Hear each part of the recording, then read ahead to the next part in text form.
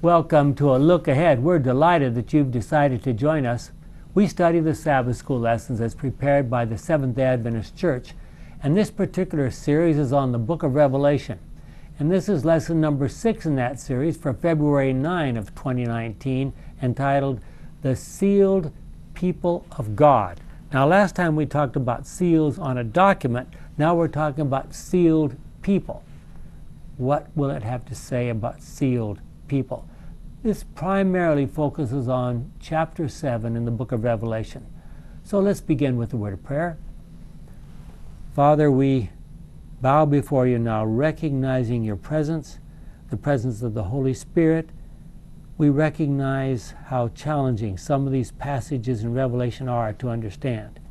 Help us now to put together the pieces in a way that is responsible and is clear according to your word, is our prayer in Jesus' name. Amen. Amen. If you look through the book of Revelation, you will discover that there's a lot of sevens. And starting with the 7 churches and the 7 seals, and now we're into pretty soon we'll be into 7 trumpets, and then eventually we're going to get to 7 plagues. And we're going to find out that except for the 7 churches, at the end of every set of 7, between number 6 and number 7, there's an interlude with something else different, completely different happens.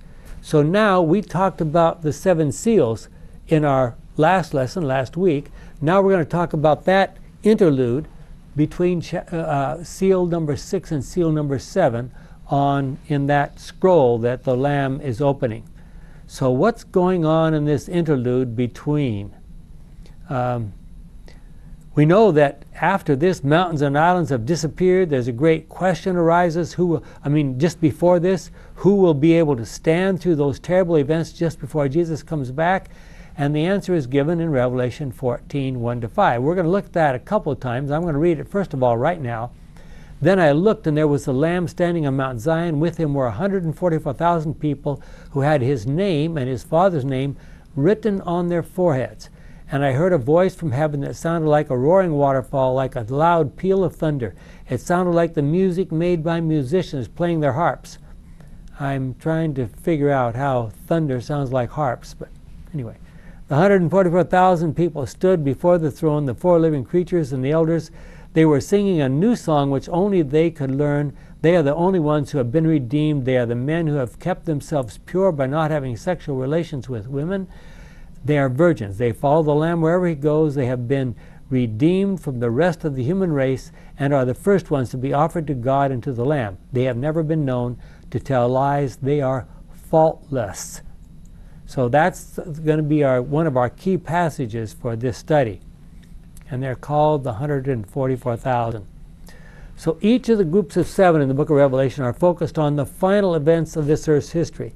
So if you look at each group of 7s, the last couple usually, so if you figure out, if you've got the last couple of items out of 7 are focused on the very final events of this earth's history, that means that the whole thing is primarily focusing on what's coming up at the end, right? So that's what we're going to talk about. The group of trumpets, which comes up next, found in Revelation 10, 1-11:14, talks about an angel who gives John a scroll. He is told to eat it, and it will be sweet in his mouth but sour in his stomach. Now, those of you who have been Seventh-day Adventists for most of your lives, what does that make you think of? Great disappointment. The great disappointment in 1844. Then he was given a measuring rod and told that he was to measure the temple of God, but that the outer courts of the temple would be given to the heathen, who will trample on the holy city for 42 months or 1,260 prophetic days or years. Now, can you think of anything that happened in those outer courts that we know about from Scripture? Inquisition. Non-Jewish people could come out the there. Gentiles could go there. Yeah. Okay, and what was happening in the days of Jesus? What was happening there? The business was going on. The Yeah. missions were there. So original God's plan was that those large outer courts were supposed to be places where the Gentiles could come. They could observe how the Jews were worshiping. They could learn about God and so forth. And eventually they could choose to worship God as the Jews did, and they would be a part of the Jewish nation. But the Jews came to think that the Gentiles are lost anyway. There's no way they can be saved. They're not a part of us. So they turned those outer courts into that marketplace that Jesus cleansed on 2 different occasions. So we're talking about that. Then God will send 2 faithful witnesses, there we go, dressed in sackcloth to proclaim his message. These 2 witnesses are olive trees or lamps, and they have the power to destroy those who attack them. But surprisingly, when they finish proclaiming their message, a beast comes up out of the abyss and fights against them. So you recognize all kinds of symbolism here that should be popping things up in your mind. Where's the abyss, by the way? Who is connected to the abyss? Death, isn't it? Who? Death. Death. What else is connected with the abyss? On. This is the home of the devil. Yeah. This is the home of the devil. He defeats them and kills them. So the devil comes up out of the abyss and fights against these 2 witnesses. People from all nations, tribes, languages, and races look at their dead bodies and celebrate. Does that sound like these people are on God's side? No. But 3.5 years later, a life-giving breath comes to them from God, and they stand up. This terrifies all who see them. That message closes with a terrible earthquake. So this just gives you an example of another thing we're going to talk a little bit about later. Sounds like a bad dream. Yeah, it does. So now John sees 4 angels standing at the 4 corners of the earth, holding back the winds of strife until God's faithful people are sealed. That's Revelation 7, 1-3. Peter went on to say that God wants everyone to be sealed. Maybe we should read those verses. Give me just a second here. 2 Peter 3, starting with verse 9. The Lord is not slow to do what he has promised, as some think. Instead, he is patient with you because he does not want anyone to be destroyed, but wants all to turn away from their sins. Okay, and then of course he goes on to describe events connected with the second coming. So, but he reminds us that we will not know exactly when the day of the Lord comes. That is, the exact day of the close of probation. It will come like a thief. Then the heavens and the earth will disappear, and we need to do our best to hasten his coming. So what are those? Let's talk about some of the symbolism now. What do those winds represent? Destruction. Destructive war. forces, Yeah. God's judgments upon the wicked. Even in Old Testament times, places like Jeremiah 23, 19 and 20, and Daniel 7, verse 2. Let me just read Jeremiah 23 there. His anger is a storm, a furious wind that will rage over the heads of the wicked, and it will not end until he has done everything he intends to do. And days to come, his people will understand this clearly. That sounds like God's going to zap them, doesn't it? We've already discovered that many of the symbols that John uses here in the book of Revelation come from the Old Testament. Ellen White makes a comment. Carrie? As the angels of God cease to hold in check the fierce winds of human passions, all the elements of strife will be let loose. That comes from the Great Controversy, page 614, paragraph 1. Okay, so what does those few words tell us? What is going to be God's role as we approach the end of this earth's history? He's going to let things go. He's going to back off slowly, and let who have more and more power? Well, fierce winds of human passions. Evil. And who's responsible for those? Satan, yeah. Satan. So now the people are going to. Jim, did you look puzzled? I am. I'm still back there under 3, where we talk about the outer courts for 42 months or 1,260 prophetic days, and the 2 witnesses that are dead for 3.5 years. Are those days too? What does that mean? Well, because they stand up and come alive. Ellen White describes that. I don't know why. I don't know why our lesson has this section here, and I think later on he's going to talk about it more. But anyway, Ellen White says that this represents the period of papal Dark Ages. Dark Ages from 538 to 1798, but this thing that happens right at the end is the French Revolution. Yeah. 3.5 years. The 3.5 years, and those are literal years. Literal. And sometimes we're talking about figurative prophetic days representing years. And all the people of France were rejoicing that the power of the church was gone and it was no longer there. And then the goddess of reason. yeah, the goddess of reason, all that kind of stuff. So All right, And thank you. The I needed two that. witnesses, the Old and the New Testament. the They Old were and the New dead Testaments. in the streets. And what happened almost immediately after that, a few years later, the British and Foreign Bible Society and other Bible societies sprung up, and they were translating the Bible into different languages and carrying it all over the world. Missionaries were sent out. all Missionaries over were the sent out. So it's not exactly what the that's devil the was 3.5 looking years. for. Yeah. world. Okay. So now what does it mean for human beings to be sealed? Okay. Just as soon as the people of God are sealed in their foreheads, it is not any seal or mark that can be seen, but a settling into the truth, both intellectually and spiritually, so that they cannot be moved. Just as soon as God's people are sealed and prepared for the shaking, it will come. Indeed, it has begun. It has begun already. The judgments of God are now upon the land to give us warning that we may know what is coming. This is from Ellen G. White, medical missionary work in Southern California. She had a very, very provocative interview regarding the build-up of missionary work in Southern California, and this is a part of it. If you ever have a chance, go and look at the whole thing. Because Loma Linda, we are a part of that, the results of that discussion. But unfortunately, we know that the devil is not asleep. He's going about like a roaring lion, right? He knows, Revelation 12, he knows that his time is short, and he's very angry. And what is his response? Look at Revelation 13, 15 to 17. The second beast, now we haven't got to Revelation 12 and 13 yet, but let me just tell you, the second beast is a reference to, you know, the United States of America. Yeah. The second beast was allowed to breathe life into the image of the first beast.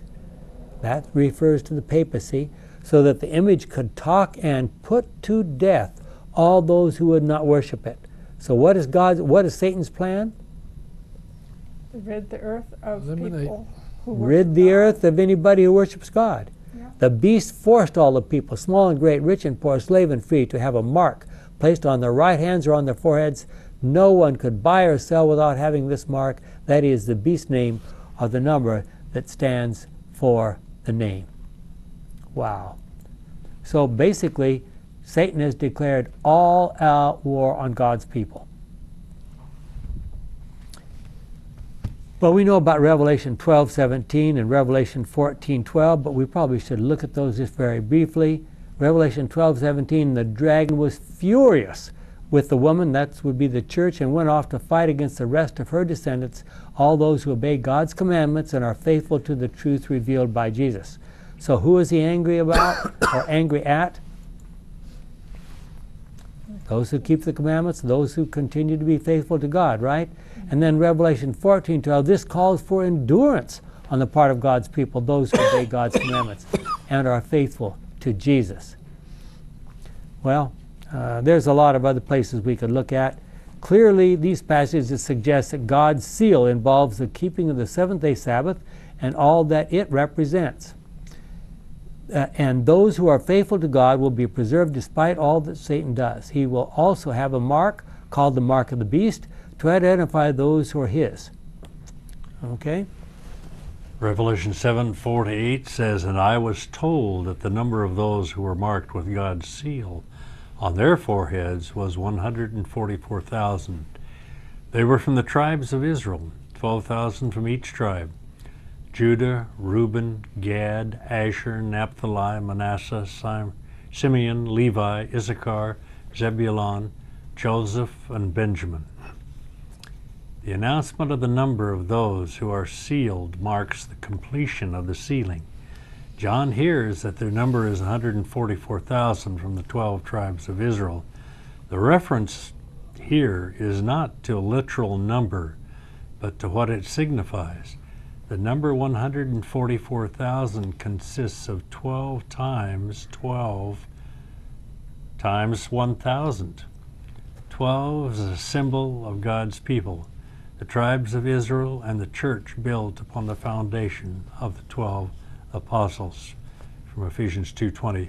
Thus the number 144,000 stands for the totality of God's end-time people, all Israel, Jews and Gentiles, who are ready for Christ's return and who will be translated without seeing death. I'm going to take just a reference. I added one other reference for I thought we should look at. I thought it's particularly important. Galatians 3:28 and 29, about who are the descendants of Abraham. So there is no difference between Jews and Gentiles, between slaves and free people, between men and women. You are all one in union with Christ Jesus. If you belong to Christ, then you are the descendants of Abraham and will receive what God has promised. So that should help us to understand the 12 tribes of Israel, shouldn't it? Mm-hmm. How did he divide it up, though, like that? Well, let's read another couple of minutes here, and I think we'll get a better idea about that. So where are these 12 tribes of Israel? We don't have time. Well, let me just read a part of it. Look at 2 Kings 17, starting with I'll really start with verse 5. Then Shalmaneser invaded. Now this would be the main general from the armies of Assyria, not Syria, but Assyria, invaded Israel and besieged Samaria. In the 3rd year of the siege, imagine living in a city, a small city, surrounded by a major army for 3 years.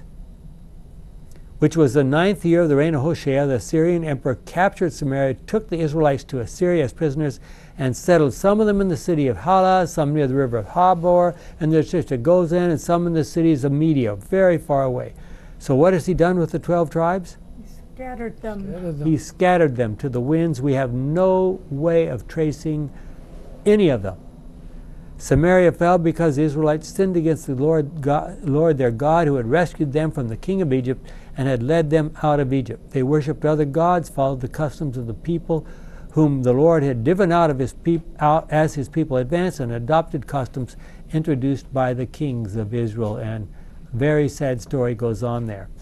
Historically, then we know that there are no people today that you can identify as belonging to these 10 tribes. Just none. Not that we know of. Not that we know of. I mean, what would happen if you were able to go through the books and watch all the people born from then to now? Could you figure out who was where? No.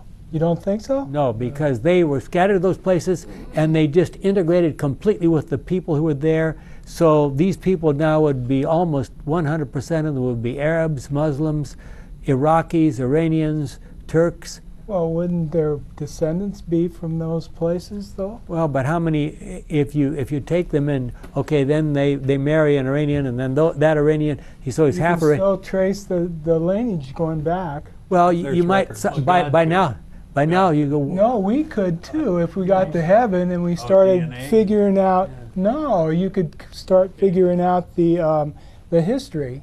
Okay, but who are you going to trace it from? You're going to trace it from. It's spread everywhere like a big sponge. Well, you can. If you know who's been married, I've got a bigger, what babies have been born, and you could trace it one at a time.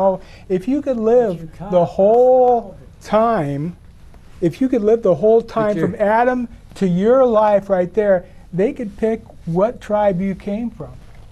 Well, but there's a serious problem with that that you haven't taken account of. The flood. Well, not only that, that just means we just have to go back to Noah. But whose side are you going to trace it down? You going to trace it down the male side or the female side? Whatever one you want. Well, but both. But what you're going to find out is that some nations are going to trace it to the male side, and other nations are going to trace to the female side. You're going to be completely lost. No, the Jews. I don't think so. The Jews trace in this life you're lost. In this life you are life. The next. That's what I'm talking about. If you're a real If there's angels that have taken stock of what's happened, who's been married to who, you could probably find out as soon as all this is over with. Well, you'll probably add them all up and say, sure enough, Those numbers are exactly Well, right. Gary, you'll work on that up there. So. Oh, there's already people already What done it. what I will tell you is that the Jewish people today require that the lineage be traced through the mother. I don't care what the Because Jewish think today. I just want to know what God thinks and what this thing means. I don't think it's a big deal with God. Yeah. Okay, is this a literal number or is it symbolic? Who is we? Well, I guess Dennis. Oh no, Dennis. I'm sorry, Jim again. Also, the list of the 12 tribes in Revelation 7 is like no other found in Scripture. If you'll compare Numbers 1, 5 to 15, Ezekiel 48, 1 to 29. For instance, Judah is listed as the first tribe instead of Reuben, if you look at Numbers. Also, the tribes of Dan and Ephraim, included in the lists of Numbers 1 and Ezekiel 48, are omitted from the list in Revelation 7, while Levi and Joseph are included instead. The obvious reason for the exclusion of Ephraim and apparently Dan from the list in Revelation 7 is that in the Old Testament these two tribes are apostate and idolatrous. Wow. So now we got an additional problem for you, Gary. Two of those tribes, you don't know which two to put in. Well, I don't, but I'm sure the person who's watching could. Isn't the foundations of the New Jerusalem one for Yeah. every tribe? So which ones do they count? Well, probably Joseph's two. Probably the ones that are listed here. Let's see, when Ephraim gets dropped out, Joseph gets put in his place. When Dan gets dropped out, Levi gets put in his place. Because initially, Joseph had two places, Manasseh and Ephraim. That's right. Because Levi wasn't counted because they were the priests. And they didn't get a separate chunk of land for their inheritance. So really 13. Because they're really 13. Because Joseph got a double portion. Well, it should be clear then that this is not a literal number applying only to hereditary Jews. Okay, the list of the tribes. Dennis. List of the tribes in Revelation 7 is not historical but spiritual. The absence of Dan and Ephraim from the list suggests that the unfaithfulness of these two tribes will have no place among God's sealed people. Also, the church in the New Testament is referred to as the 12 tribes of Israel, James 1:1. The 12 tribes of Revelation 7 stand for the entire people of God who endure to the end, both Jews and Gentiles. And that's what Paul suggested as we read from there, Galatians 3, 28 and 29. But John now sees another group. Who are they? Well, look at Revelation 7, 9 and 10. After this I looked, and there was an enormous crowd. No one could count all the people. They were from every race, tribe, nation, and language. So not just Jews. And they stood in front of the throne and of the Lamb, dressed in white robes and holding palm branches in their hands. They called out in a loud voice. Remember we said that most of the time the throne room of God is a noisy place. They called out in a loud voice, "Salvation comes from our God who sits on the throne and from the Lamb." So why do we have these two groups? We got the 144,000, we got the big group. Okay, that's what we're going to talk about. Clearly these people who are faithful to God, clearly these people are faithful to God, and they are standing in front of the throne in heaven. They are shouting and singing because they have survived a great tribulation. Is this another description of the 144,000? Well, that's a possibility. Or could this be another group? We know that the word tribulation is used in the Bible to describe God's faithful people who suffer because of their faith. Examples are found in Exodus 4:31, Psalm 9:9, Matthew 24:9, John 16:33, and Romans 5:3. So what does Ellen White tell us about this group? Gary, you're going to help us there. Nearest the throne are those who were once zealous in the cause of Satan, but who, plucked as brands from the burning, have followed the Savior with deep, intense devotion. Next are those who are perfect Christians, Christian characters, in the midst of the falsehood and infidelity. Those who honor the law of God when the Christian's world declared it void, and the millions of all ages who were martyred for their faith. And beyond is the great multitude, which no man could number, of all nations and kindreds and people and tongues, before the throne and before the Lamb, clothed with white robes and palms in their hands. Revelation 7:9. Their warfare is ended, their victory won. They have run the race and reached the prize. The palm branch in their hand is a symbol of their triumph. The white robe, an emblem of their spotless righteousness of Christ, which now is theirs. Ellen G. White, The Great Controversy, 665. Now, do we have a picture here of during the 1,000 years? Are we thinking that this is after the second coming? I find it quite interesting that those were the most zealous in the cause of Satan are standing next to the throne. Then the other people on that side, I've never seen that before. Yep. Very interesting. These are people who used to be zealous for Satan, and now they've come and they are really, you know, this is a Paul. Yeah. You know, he was on the side of Satan. And then where is he now? Man, he's the #1 champion for God's cause. And the faithful Christians with the characters, they're next. Then you go on out to the outer regions and you got millions of people. It's not 144,000. Exactly. So there were martyred, because, some of them. As we've suggested, because John is getting a lot of ideas from the Old Testament, I'm going to ask you to look with me at Deuteronomy 8, verses 11 to 17. Make certain. Now, this is one of Moses' last sermons to the people of Israel. They're standing on the plains of Moab, just waiting for directions to cross the Jordan River into the Promised Land. And here's one of the things he says to them. Make certain that you do not forget the Lord your God. Do not fail to obey any of his laws that I'm giving you today. When you have all you want to eat and have built good houses to live in, and when your cattle and sheep, your silver and gold, and all your other possessions have increased, make sure that you do not become proud and forget the Lord your God, who rescued you from Egypt, where you were slaves. He led you through that vast and terrifying desert, where there were poisonous snakes and scorpions. And now, some people, if you read just Numbers, it sounds like, you know, he caused the snakes. No, they were already there. In that dry land, waterless land, he made water to flow out of solid rock for you. In the desert, he gave you manna to eat, food that your ancestors had never eaten. He sent hardships on you to test you so that at the end he could bless you with good things. So then, you must never think that you have made yourselves wealthy by your own power and strength. So, what does that say to us? Moses is reminding that God has brought them through all these difficulties. Will the people who arrive before the throne of God at the second coming, will they have been brought through a lot of difficulties? Really, the worst difficulties in the history of our world, right? So now, we've already looked at different places, but now let's go back to Revelation 14, 1-5. Jim?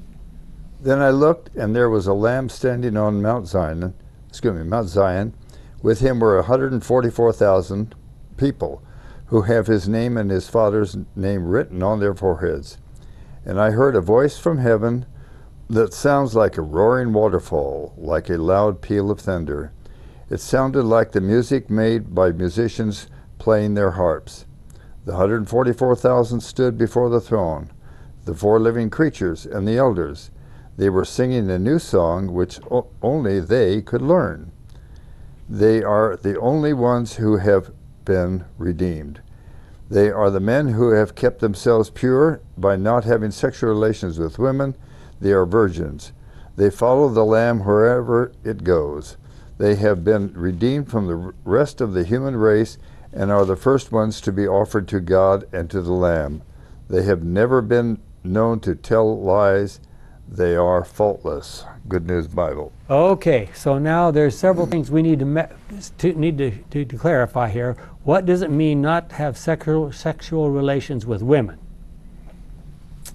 Well, these people have survived to the fullest extent of Satan's wrath in the final crisis. But because of their very close relationship with Jesus Christ, God has protected them.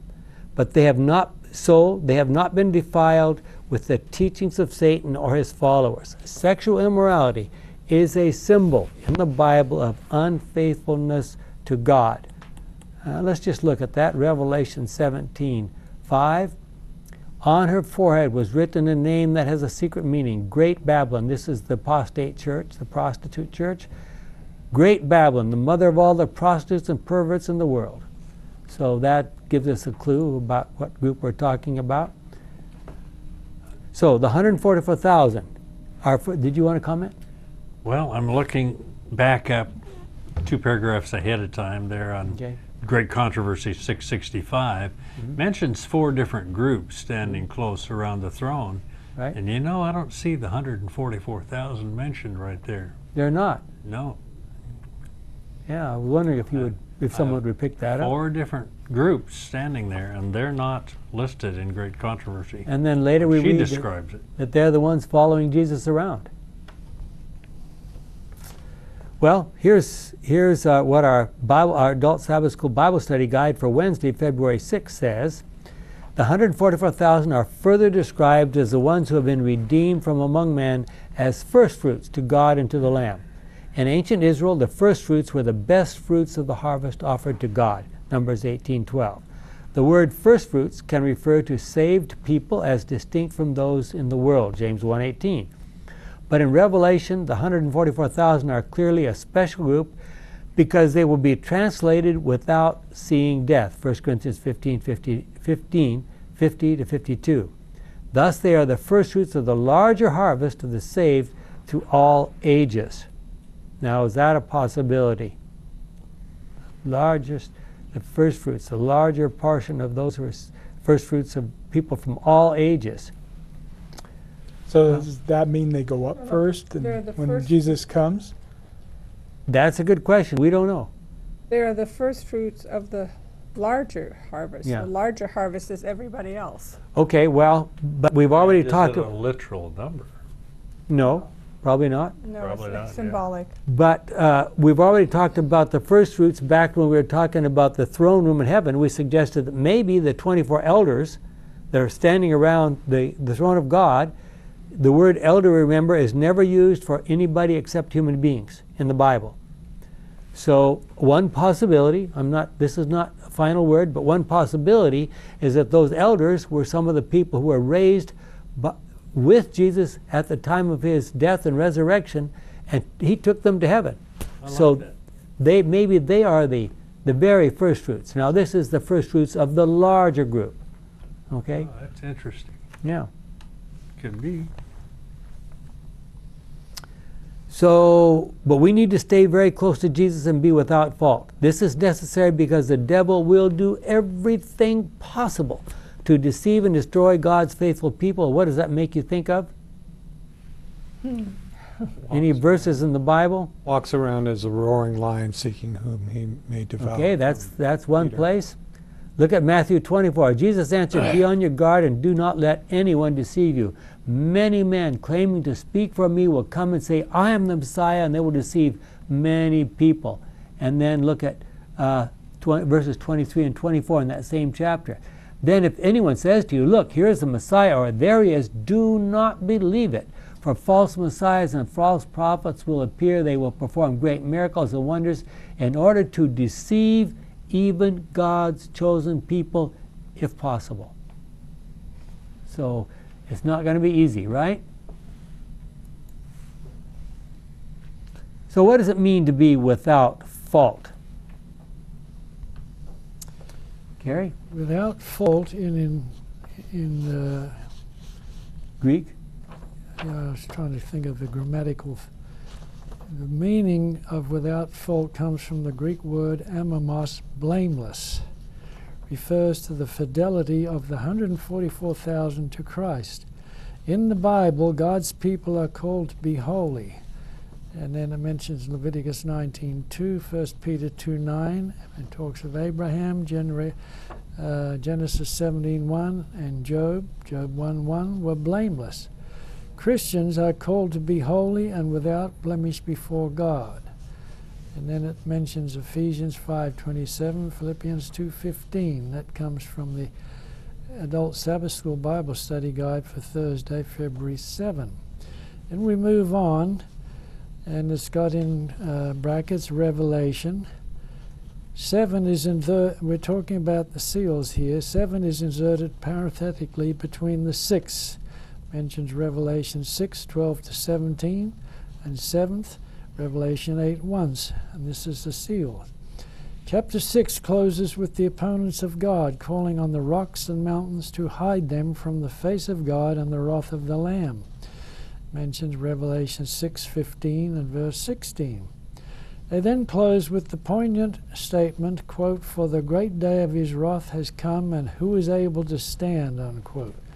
Mentions Revelation 6:17 and comes from the New King James Version.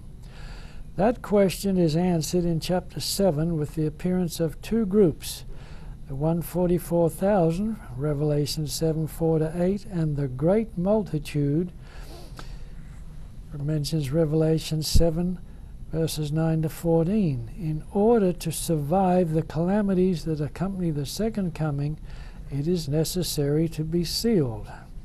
And Revelation 7:1-3 is mentioned there. The end result is a people who stand blameless before the throne of God, mentions Revelation 14:5, and serve him in his temple, Revelation 7:15. The purpose of Revelation 7 and 14 within their larger context is to identify what God's people will be like just before the second coming. Wow. Okay, so here we're talking about special groups of people that are, we've already suggested that these people will be translated without tasting death at the end of this world's history. That means they're going to stand through what final events in the history of the world? Well, the seven last plagues. The seven last plagues, yeah. for sure. The latter rain, the deceitful time, the false latter rain by Satan. A lot of things are going to happen. So what's the difference between the groups? What groups them out? What makes one go into one group and one out in the other? I mean, as opposed, which of the two groups you're talking about? You got the big group. The big group and 144. Okay, that's we're still talking about that. So hang on, see if you. I'm waiting breathlessly.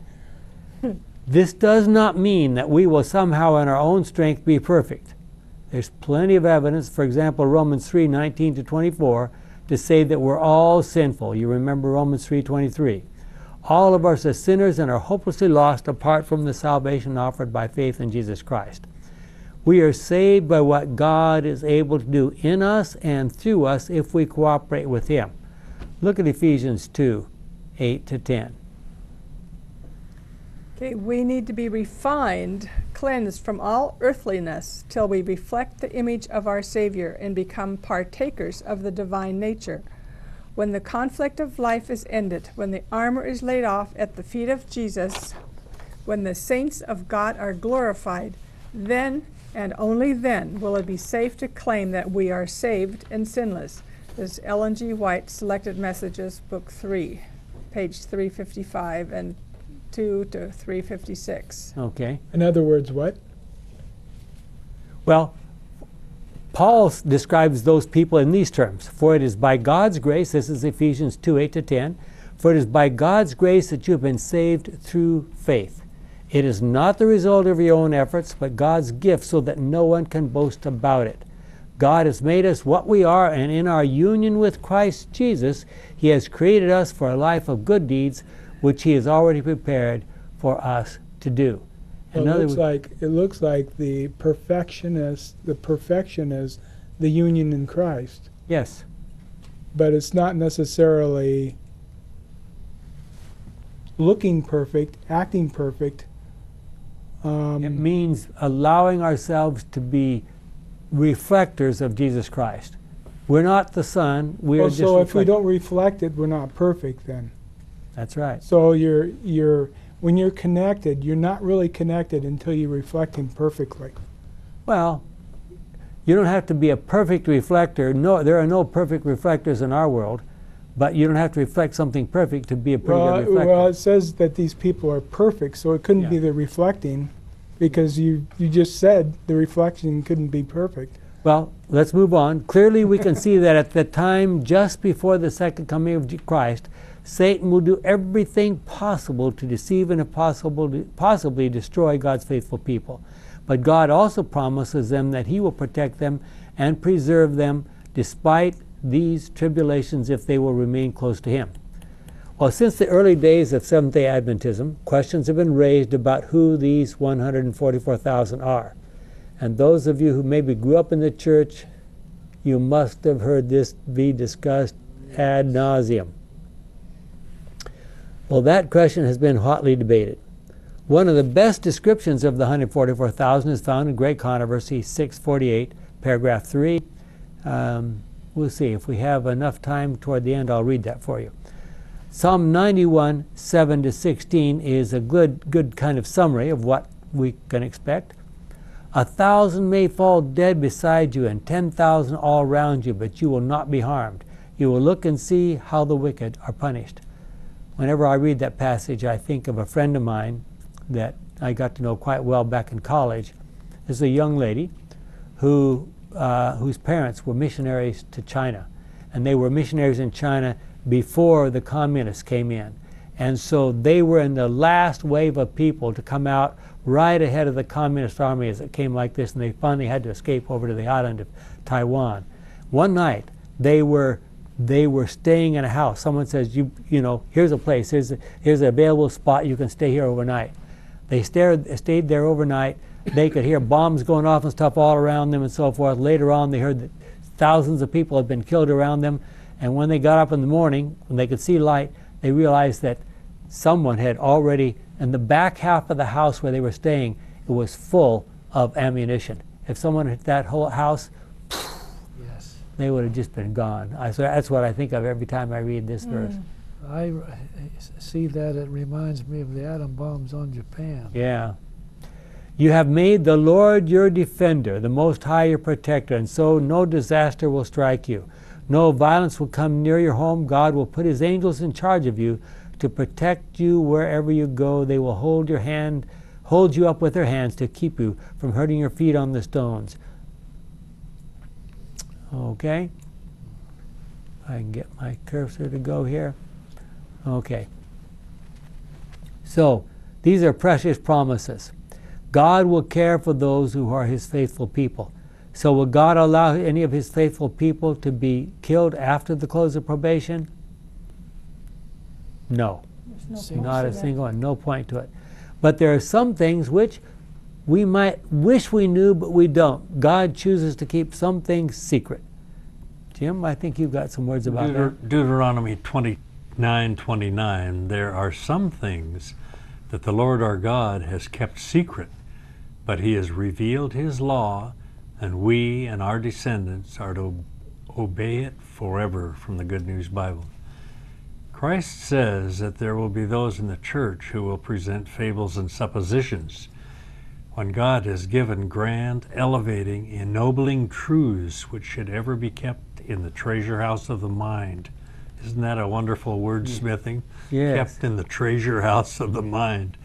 When men pick up this theory and that theory, when they are curious to know something it is not necessary for them to know, God is not leading them.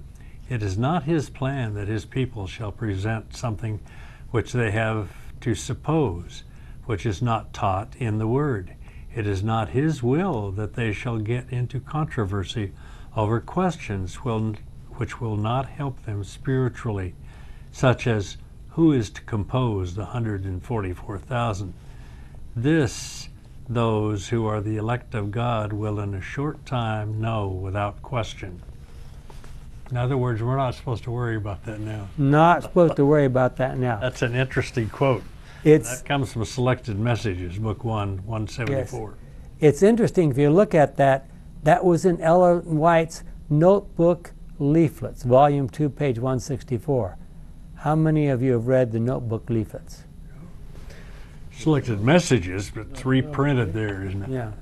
Yeah. It might have been a draft, though. If you Well, here's- start taking all these little notes here and there, This is, yeah, I mean, she may go through and edit them later, yes. but It's interesting that she would sometimes, she would say, okay, this is not something, I don't have the full picture right now. So she would just open this little notebook that she kept by her desk. She'd be writing at 3 o'clock in the morning. These are her notebook leaflets. And later, pieces of that, fortunately, were preserved and used in books and other things like that. have you seen any of those leaflets? I've got some. They're available. I mean, I've read them. I have. No, I you're mean talking about the originals? a photocopy of her handwriting and everything. I've seen a few, Yeah. and they're not perfect at all. There's some misspellings and everything. You know, let me ask you a question. If I woke you up at 3 o'clock in the morning and asked you to write something down, how perfect would it be? She does pretty good for her education. Well, considering her age- this wasn't written in the nighttime. This is written while she was on the train or something. Well, these lots of different notes written at different times. And Well, that's what I'm saying. That there are notes that she edited, and her Yeah. secretaries helped her edit it. That's true. And and- so I'm not so sure, you know, when you start going through all her notes that she didn't really intend to publish, and then publish them, if they're going to be right on or not. In every little point you're In talking every in every Yeah. little point.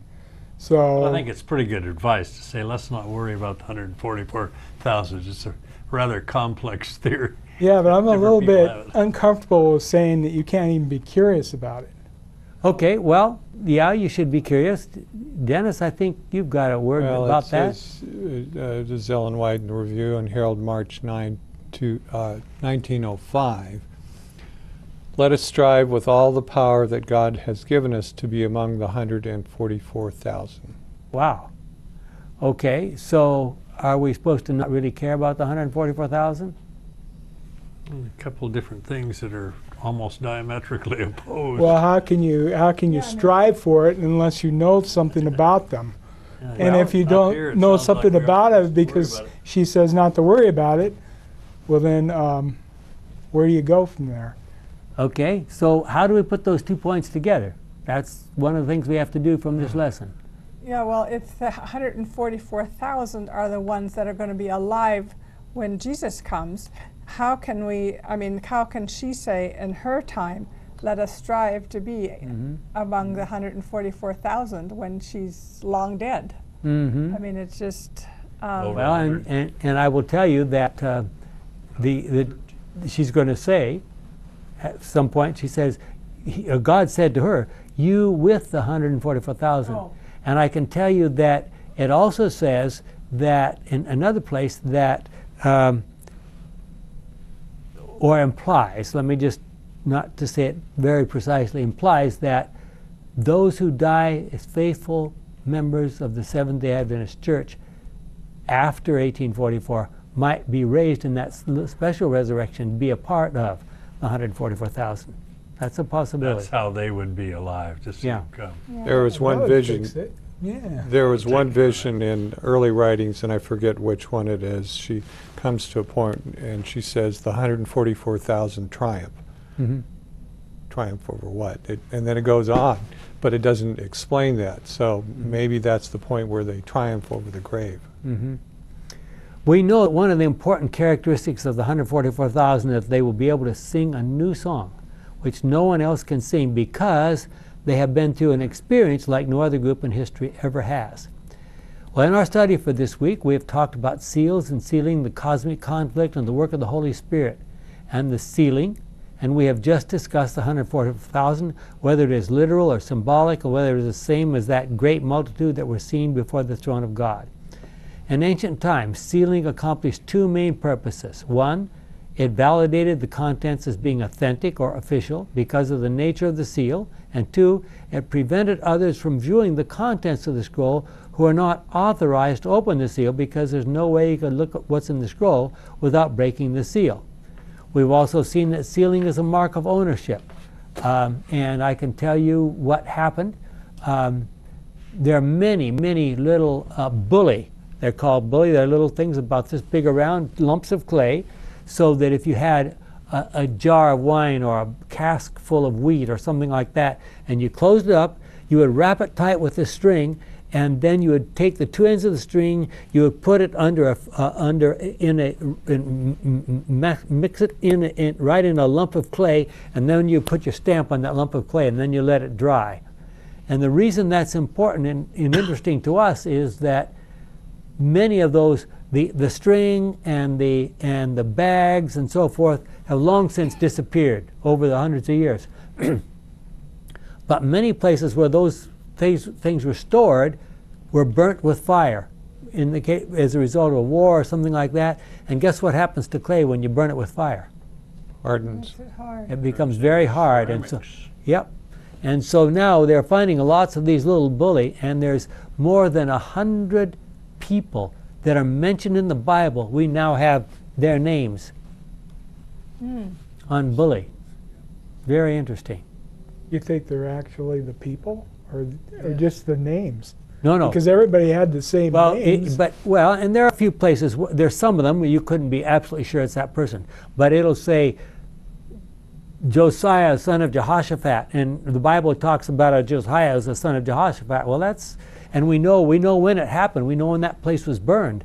And so if you get the date, or pretty close to the date, and you got the right name and the name of the father, that's pretty compelling evidence that you're talking about the same person. So it did have all that information. Yeah. Not just the name. Not just the name. No, it's archaeology. Yeah. You can read about it in the biblical archaeology. Biblical archaeology They're review. always showing you pictures and stuff of that kind of stuff.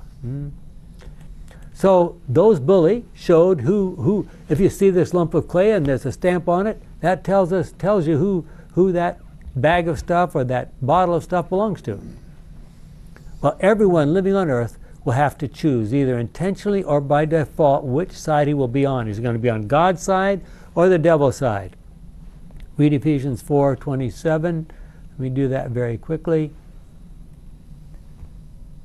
Don't give the devil a chance. In verse 5, verse 1, since you are God's dear children, you must try to be like him.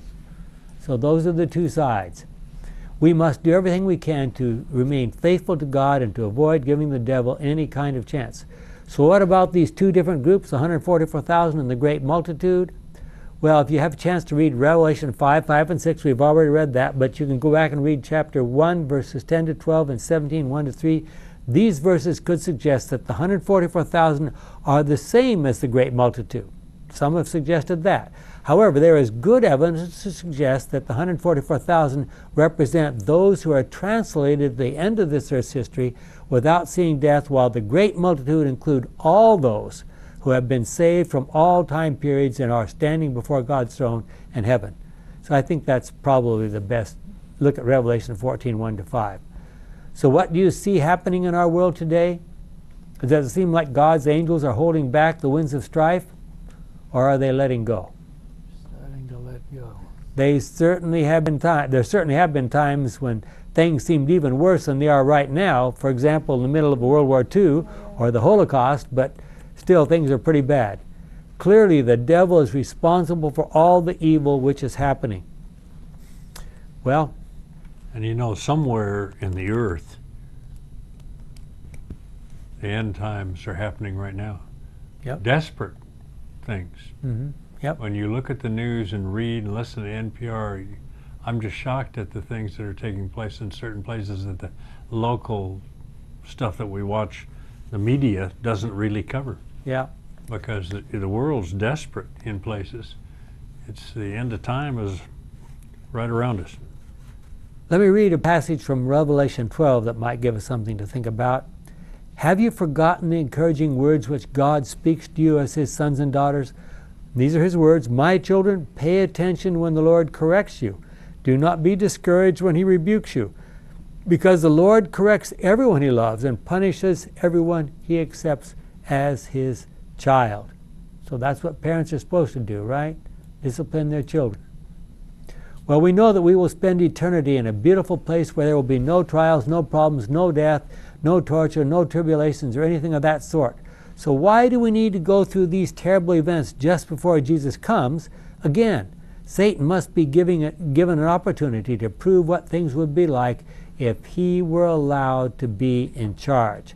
But more than that, God will use these trials to discipline and prepare his children for their eternal life.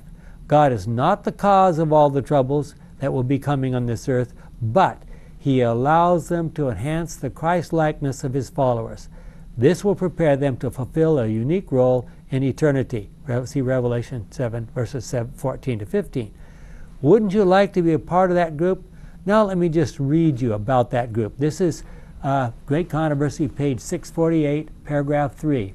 Upon the crystal sea before the throne, that sea of glass as it were mingled with fire, so resplendent is it with the glory of God, are gathered the company that has gotten the victory over the beast and over his image and over his mark and over the number of his name. With the Lamb upon Mount Zion, having the harps of God, they stand the 144,000 that were redeemed from among men, and there is heard as the sound of many waters, and as the sound of great thunder, the voice of harpers harping with their harps. And they sing a new song before the throne, a song which no man can learn save the 144,000. It is a song of Moses and the Lamb, a song of deliverance. None but the 144,000 can learn that song, for it is a song of their experience, an experience such as no other company have ever had. These are they which follow the Lamb whithersoever he goeth. These, having been translated from the earth, from among the living, are counted as the firstfruits unto God and to the Lamb. These are they which came out of great tribulation. They have passed through the time of trouble, such as never was since there was a nation. They have endured the anguish of the time of Jacob's trouble. They have stood without an intercessor through the final outpouring of God's judgment, but they have been delivered, for they have washed their robes and made them white in the blood of the Lamb. In their mouth was found no guile, for they are without fault before God. Therefore are they before the throne of God, and serve him day and night in his temple. And he that sitteth on the throne shall dwell among them. They have seen the earth wasted with famine and pestilence, the sun having power to scorch men with great heat, and they themselves have endured suffering, hunger and thirst. But they shall hunger no more, neither thirst any more, neither shall the sun light on them, nor any high heat. For the Lamb which is in the midst of the throne shall feed them, and shall lead them unto living fountains of waters. And God shall wipe away all tears from their eyes. Wow. So there, if you want to know who the 144,000 are, it's hard to get a more precise and detailed description than what we read right there. Our loving Father, as we look through these passages, and we have discovered even among ourselves here that there can be different understandings of these things, help us to understand them the way you want us to understand them, to understand the marvelous plans you have for us in the future. May those days come soon, is our prayer in Jesus' name. Amen.